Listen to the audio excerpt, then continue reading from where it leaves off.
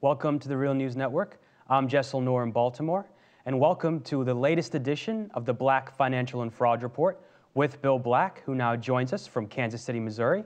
Bill is an associate professor of economics and law at the University of Missouri, Kansas City. He is a white-collar criminologist and former financial regulator, and he's the author of the book, The Best Way to Rob a Bank is to Own One. Thank you for joining us, Bill. Thank you. So, Bill, what can you tell us about this latest news from the first quarter? Bank profits soared to record levels while wages suffered their sharpest decline since 1947. What it all adds up to, of course, it is a very good time and a very good country to be a plutocrat because the rich are getting richer at a staggering rate and poorer people are actually getting poorer, just like the saying goes. So we've got a series of news that has just come in this week. One thing shows that we have the largest decline in wages. Boy, that's a big win. And that follows, that's for the first quarter of 2013. And that follows what was a huge quarter for income in the fourth quarter, in other words, the last 3 months of 2012. But of course, there's a footnote on that. And that huge quarter at the end of last year was to beat the tax increase. So that was the massive payment of bonuses to the wealthiest Americans. So they made sure the wealthiest Americans got their money before the tax increases kicked in. And what happened as soon as we got back to the regular economy? Well, wages haven't simply stalled, they've actually gone negative. And productivity is up, which is supposed to mean that wages are up, but wages have gone in the opposite direction. So that's the news on the wages front. On the bank profit front, hey, we've got the highest reported profits ever for the first quarter of this year. Now, the twist in all of this is that the statistics, when you look at them closely, show the banks weren't all that profitable in their regular operations because, of course, they're not making all that much in the way of loans and such. They're mostly sitting on their money. So how did the banks report record profits? But when they were doing their day-to-day business, they weren't earning all that much in the way of super profits. And the answer to all of that is that they reversed out a whole bunch of reserves for future losses, which is the same game they played leading up to the crisis.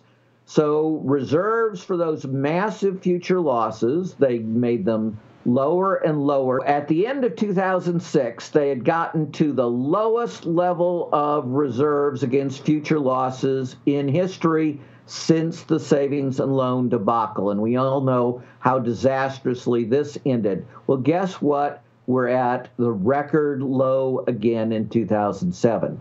And this is how the accounting works. Every dollar they take out of reserves for future losses is an additional dollar they can pay in bonuses to the top executives, so the wealthier are getting wealthier at a record rate in banking as well. So what else is happening? Well, we have record stock market appreciation. In fact, there's a neat headline that says that when you disregard inflation, which of course you can't, the losses that people suffered in the Great Recession have now been made back. It took a lot of years to do it, but they've made it back. But of course, there's a footnote. And the footnote says this: well, regular people haven't, but people who own stock have made out like bandits. They've had a recovery measured by $1.5 trillion. And 80% of that gain goes to the 20% of richest Americans. So, hey, stock market, great news for the wealthy. Well, but there was also some potential good news. So housing prices have finally started to go upwards, and that's good news for all kinds of Americans who own their homes. But again, there's a little hitch in all of this, because it turns out that for the first time in American history, a huge portion of these gains are going to massive corporations and investment firms and hedge fund types.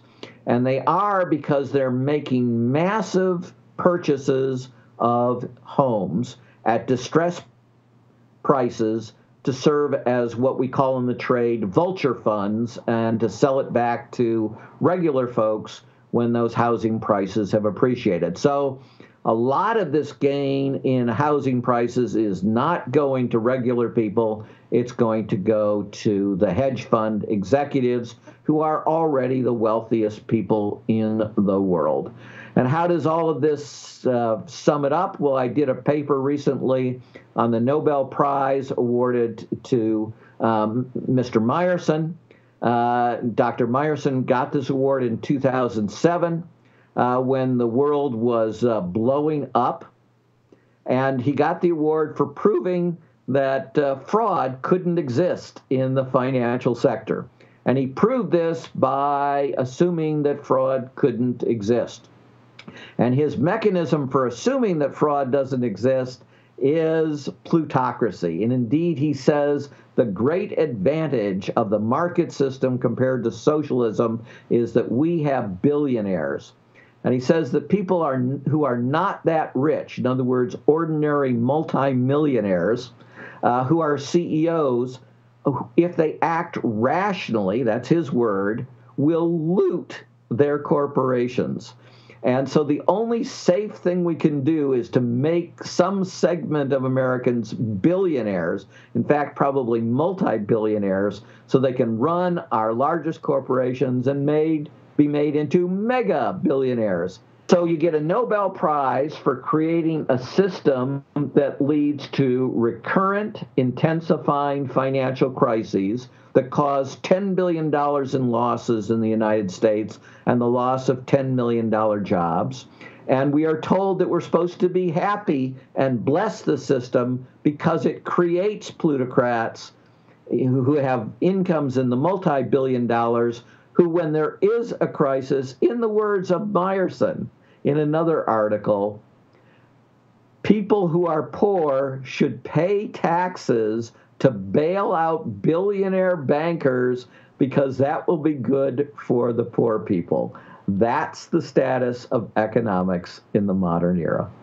So, Bill, it would seem like the dominoes are in a row for another massive financial meltdown. Would you disagree? No, that's exactly what they're putting in place, and they're going to make the folks wealthy on both ends, right?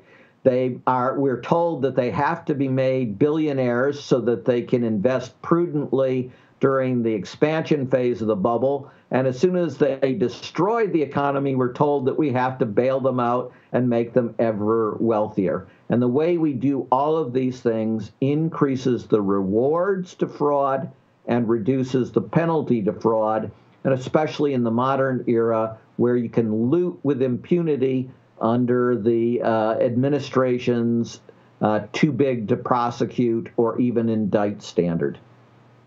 And finally, Bill, where are the movements that are challenging these policies? Well, they're certainly not in either of the major parties. There are, of course, progressives within the Democratic Party, and they do some things. But in truth, both parties' leadership are heavily dependent on funding from the largest banks and from other plutocrats. You've just seen the Obama administration put a Pritzker in a cabinet position where the Pritzkers have a terrible reputation. And you saw that the Republicans, who usually block anyone that Obama nominates, were more than happy to have one of those wealthy folks who was one of their kind in a cabinet position. So the dissent remains on places that are not typically found in the mainstream media, the Occupy movements and such. And, it's going to be the next crisis before there's any serious chance of serious reform. Thank you for joining us, Bill. Thank you. And thank you for joining us on the Real News Network.